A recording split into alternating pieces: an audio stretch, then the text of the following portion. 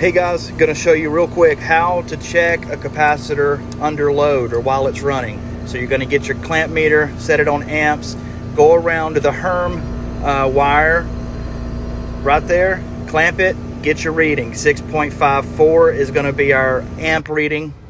Then we're gonna put that in and times it by 2652, always 2652. Keep this number, remember it, or either keep it on your calculator.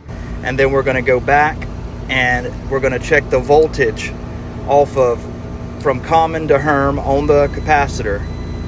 382.6 is what we're going to go with, and we're going to go back to our calculator and we're going to divide it by the number that we just got the voltage of.